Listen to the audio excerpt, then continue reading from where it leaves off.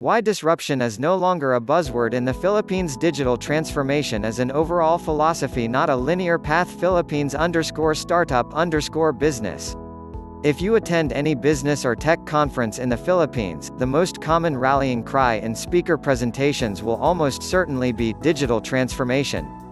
That is, businesses need to undergo digital transformation or risk getting left behind among their tech and tech-enabled peers. It's survival of the fittest in business speak. It was first introduced by serial entrepreneur and business strategist Winston Damarillo in 2016 in his first business book, Ready or Not. While business leaders all want to be at the helm of agile, innovative organizations, the execution of this vision is no easy feat, in part because there are no hard and fast rules on digital transformation. What may work for one company reinventing itself in the digital space may not work for another, and vice versa. Each company's digital transformation, in short, will be unique to itself. And now, years after the book's publication, more companies in the Philippines, both big and small, have embraced this challenge as they undergo transformations both in their operations and in their branding. This new reality is what Damarillo has discussed in the sequel to his best-selling book, now entitled Ready or Not 2020, The 5 Trends Changing the Landscape of Business. I picked up the sequel as I saw how companies, especially tech startups in the Philippines, have taken part in this digital transformation, and how they have succeeded and at times, struggled in this journey. The horizontal impact of the latest tech trends.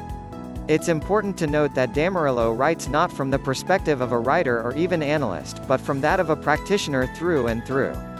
He has built and scaled multiple tech companies, including 3 exits, Glucode to Intel, Logic Blaze to Iona Technologies, and Webtide to Intalio. In Ready or Not 2020, the 5 trends he documents are e-commerce, the digitization of cash, biometrics, artificial intelligence, and blockchain. What's important is that each of these topics is not addressed as a niche phenomenon. Rather than focus on how one hot startup is tackling some fringe part of AI, for example, he discussed how each trend cuts horizontally across all businesses and may affect you no matter what industry you're in. In the biometrics chapter, Damarillo says that biometrics is no longer the stuff of science fiction, a la Tom Cruise's Minority Report. He details how biometrics of all types, voice recognition, fingerprint recognition, or retinal scanning, are being used by enterprises to identify, authenticate, and protect their customers. Union Bank, for instance, allows customers to sign into their mobile app with their faces. The net impact of such biometrics is enhanced user experience. Customers get to use products with greater convenience, security, and trust. Forward-thinking businesses, from those the size of Union Bank all the way down to your neighborhood MSMEs, can also turn to biometrics to simplify the user journey of their customers. It's easy to cast predictions. Tech pundits, after all, do it nearly every day, but what's considerably more difficult is explaining how technology trends will impact your business now, and how business leaders may possibly seize these opportunities for their benefit.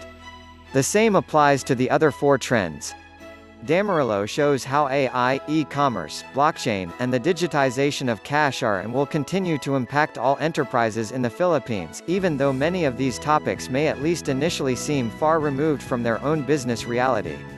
From this vantage, the book is quite the eye-opener. You come to realize that the buzzwords in headlines can spell the downfall, or hyper-growth, of your company. The onus is on you to determine which. Note however that the book, for the most part, just touches on the surface level of these technologies. While it tries to explain each technology in much detail, it's only an entry point, rather than a thorough narrative of the Philippine business's digital transformation.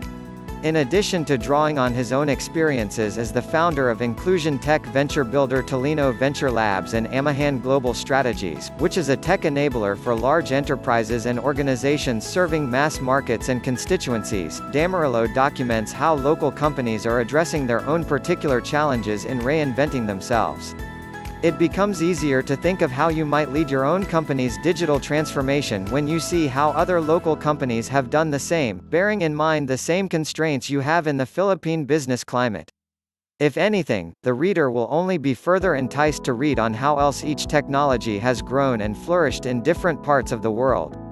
As the Philippines could be considered as a young, emerging market, technological advancements and their adoption could also just be in their nascent stages. Ready or Not 2020, then is an exciting invitation, a daring challenge to what's to come for the next decade.